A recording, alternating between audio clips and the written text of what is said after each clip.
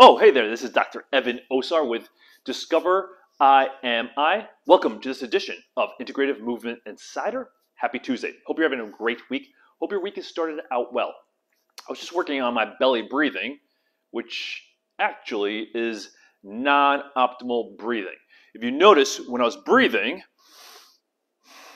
just belly breathing, I'm not actually breathing in the right manner.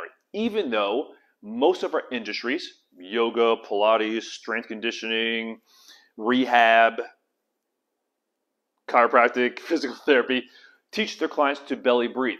Belly breathing actually isn't a breathing strategy that we should be recommending to our clients unless that's specifically what they need. Because again, belly breathing is just another suboptimal breathing strategy, very similar to chest breathing.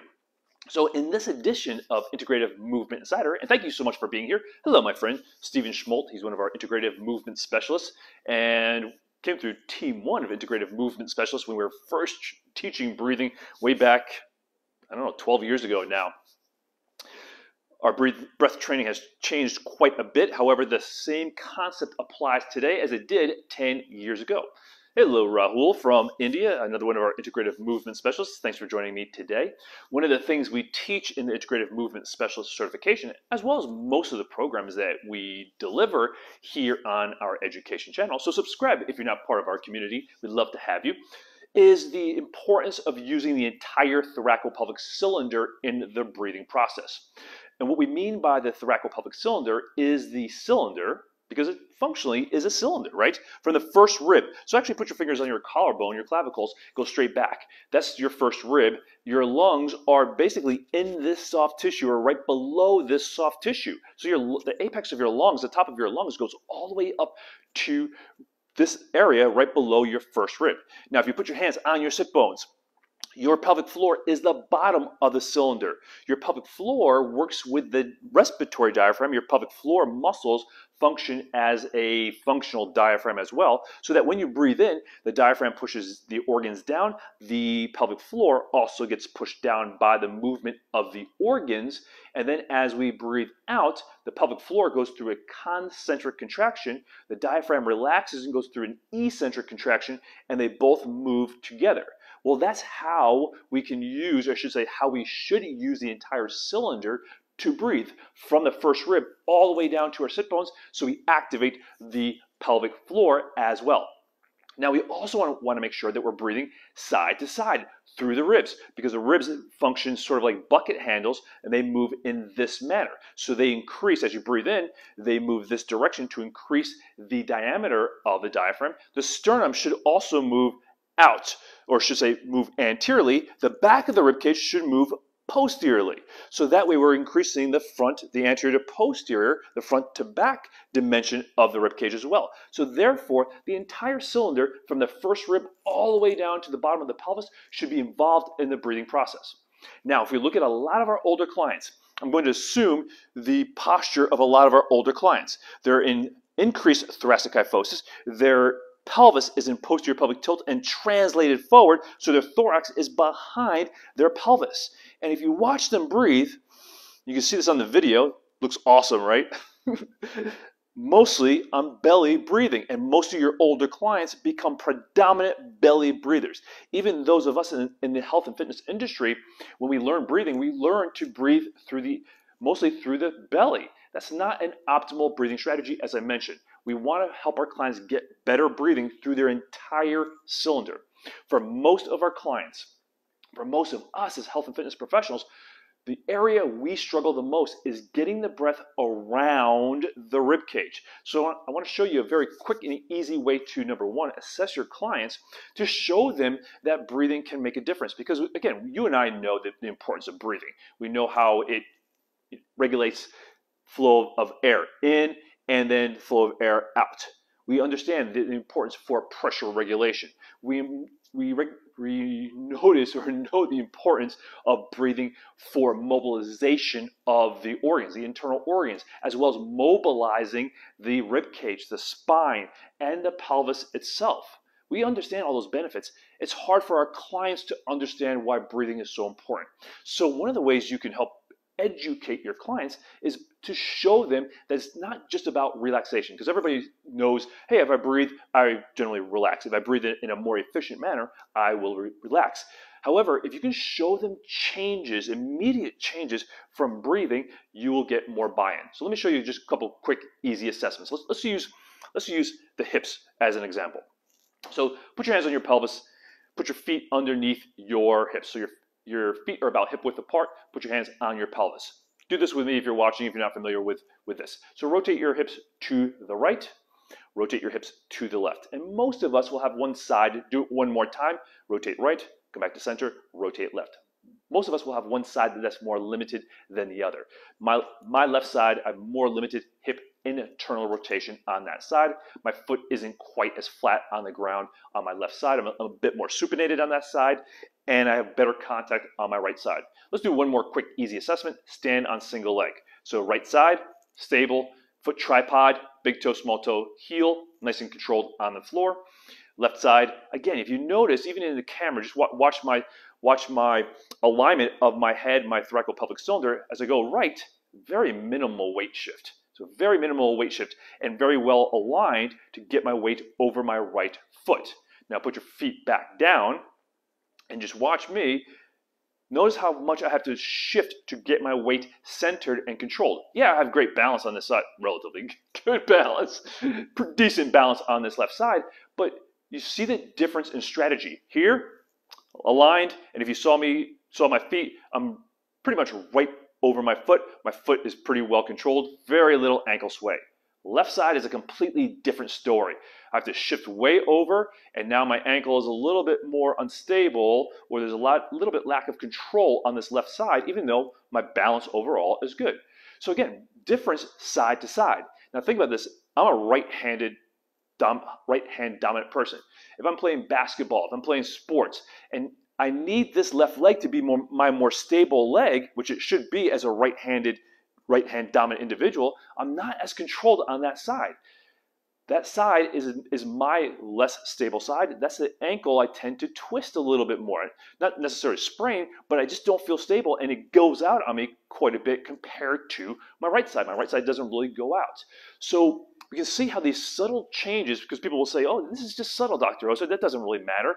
Yeah, it does when we start to think about performance. And what we want to think about with our clients is not just improving their breathing for the sake of improving breathing, obviously that will be helpful, but also how it relates to performance. All right, so we have some assessments. We've got, single leg stance. We've got hip rotation, a little bit more limited. Now, one of the best ways to increase hip mobility is actually to think about breathing down towards the pelvis and the pelvic floor. Remember I said earlier that when we breathe in, our diaphragm should push the organs down, and the pelvic floor should go through its eccentric contraction. Well, your hip rotators, many of your hip rotators fascially blend into your pelvic floor. So if you're not breathing well down this direction, and when your clients are breathing out this way, they're generally not getting their breath well down that direction. And oftentimes it's because they're over gripping from their hips. They've got their pelvis and their hip complex locked in tight. Most of us have been taught to do that same strategy. So here's a quick, easy way to improve hip mobility. So grab yourself a strap. You don't need an elastic strap. You could even use a stretching strap. Wrap it around your pelvis. So right in front of so here's my ASISs, those bones in front of your pelvis. Cross over the band. You can do this lying down. You can do this seated. You can do it with your back up against the wall. I'll do it right here. Just cross the band over. And what I want you to focus on is your breath going down, not out into the belly, but down towards the pelvic floor. Because remember or recognize that the diaphragm basically acts like a piston inside the cylinder. That's why this alignment here, rib cage over top the pelvis, is so important, because we want the diaphragm to work like a piston inside the cylinder. We want the pelvic floor to basically almost be like a reverse piston to lift those organs and lift the tissue back up out of the pelvic bowl. Okay, so we're going to breathe in and out through our nose. So that's another important strategy for improving your client's breathing, is get them breathing more through the nose versus the mouth. Get them out of mouth breathing unless they're forced to, that's the only way they can breathe because of nasal obstructions or some other respiratory issue. Okay, so wrap the band around the ASIs, the front of the pelvis, and now breathe in through the nose and focus on the breath going down towards your hips. And also think about your breath going down and then wider into the pelvis, into the pelvic brim or into that pelvic bowl. Okay, so here we go. We'll do 5 breaths. Breathing in through the nose, breathing out through the nose as well. And stay long. Don't change alignment just because you're breathing. Okay, here we go. Breathe in and breathe out. Breathing in, breathing out. Relax the pelvic floor, relax the sit bones. Basically, you're relaxing over gripping of the hip muscles. Let's go 1 more breath.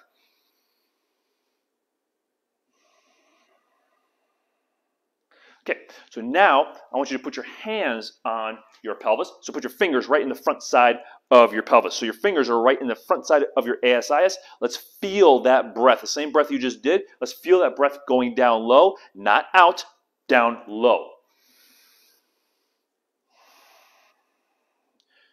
Do 2 more breaths. And 1 more breath.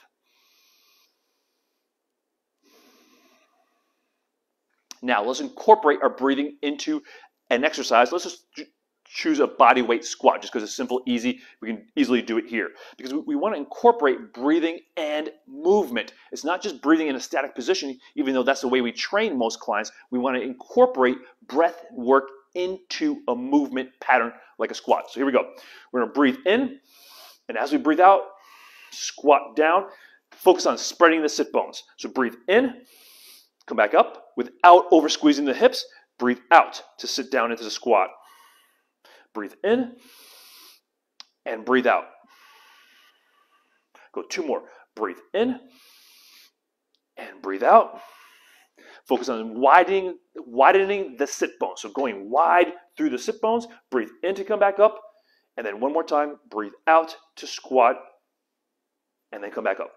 Now, let's just check our range of motion. Let's check our single leg stance. So put your hands back on your pelvis. Put your feet underneath your pelvis as they were when you first assessed. So let's check standing hip rotation. So I'm going to rotate right. That still feels good. It felt good before. Now left rotation, much better. So now my left rotation feels a bit more like my right rotation. Just smoother, less restricted. Now let's check single leg stance. That's really an important assessment because, again, walking is all about the control of going from double leg support to single leg support and that control on single leg. So right side still feels good, feels real stable. Now left side, remember my big weight shift. So much better, less weight shift, and better just feeling and connection through my left foot. Not the same as the right side, but much better than my pre-assessments. So at least I know I've made a difference, and that's a great way to help your clients start to see the difference just a small amount of breathing can have.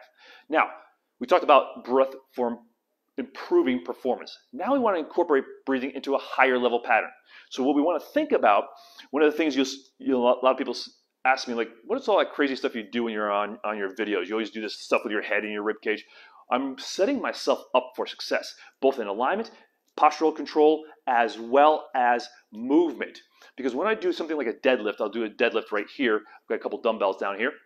I want to make sure that my cylinder is aligned so that I'm stacked over top of my feet, because that's the best position to load your spine. So I start with alignment as if I'm being pulled up from the backside of my head and neck, stack the rib cage over top the pelvis. Now I'm going to keep that alignment and then hinge. My weights are this direction. Keep that alignment, long spine, rib cage aligned as if I'm being pulled up from the backside of my head and neck. Then I hinge to grab my dumbbells. So now I've got my dumbbells. Maintaining that same alignment, I'm going to use my breath now to breathe out. Same alignment in my hip hinge. Breathe in to come back up. Breathe out. Breathe in, breathe out. And with a lighter load here, I've got 30-pound dumbbells, relatively light for me to do, I can use my eccentric, my breath to improve my eccentric control, my hip hinge, and then use my breath to come back up while maintaining my cylinder alignment. I'll do 2 more. Breathe in, and then breathe out. Now, obviously, you could switch your breath up and do the same sort of breath, more focus on breathing in on the way down and breathing out on the way up. I just reversed it to help create a bit more eccentric lengthening and maintaining my alignment. So let's just go back. Let's recheck. Again, it was 5 repetitions. Let's just go see what happened to my range of motion. So my right hip rotation actually feels better. My left hip rotation actually feels better as well. All right, let's just say at least as good. Let's look at single leg stance. Single leg stance, stable. Feels really solid. My foot feels very solid. I feel very uprighted over top of my foot.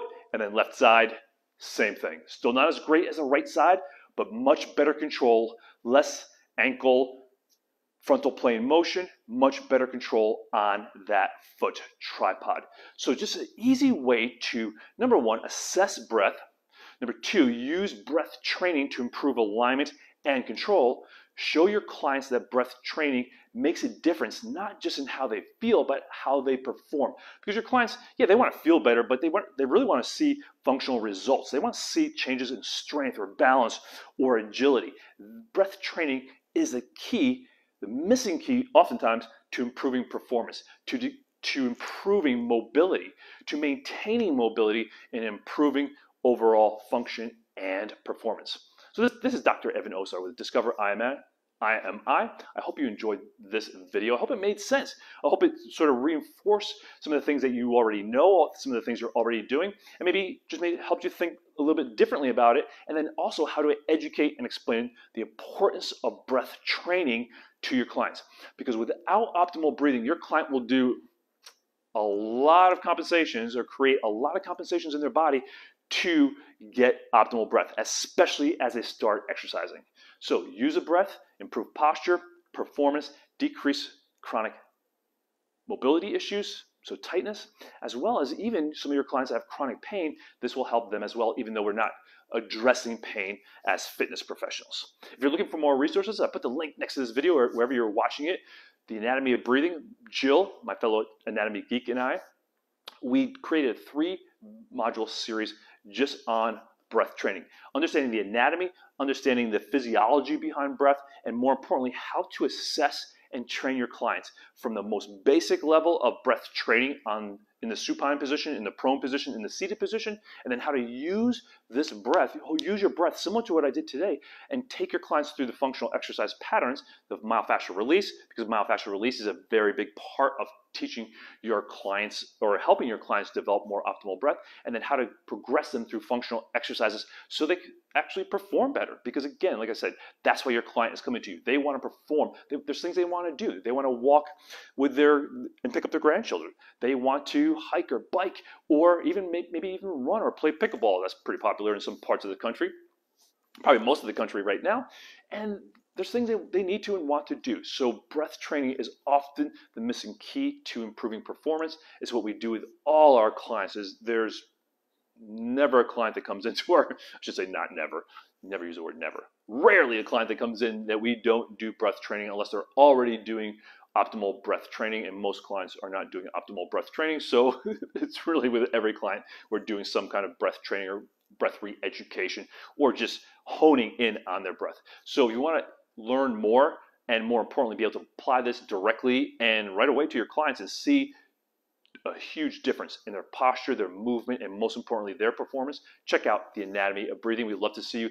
It's an awesome community of individuals. It's an awesome resource to help you understand the respiratory system, the respiratory muscles, and then how they relate to common issues like chronic neck tightness, shoulder tightness, back tightness, and then how to use assessment and corrective exercises to improve breathing and incorporate this information into the functional movement patterns so you can become that resource for your clients or your community that needs someone just like you to help them get through life and perform at their greatest level. So look forward to seeing you in Two Anatomy Geeks, the Anatomy of Breathing. Have a great day. If there's anything we can do to help support you, let us know. Appreciate you guys being part of our community. Appreciate you joining me this afternoon. Make it a great day. Go out there, be the leader our community needs, that your industry and your local community needs. Be that light, bring people together, be a resource that educates, inspires, and empowers people to be and perform at their best. Take care.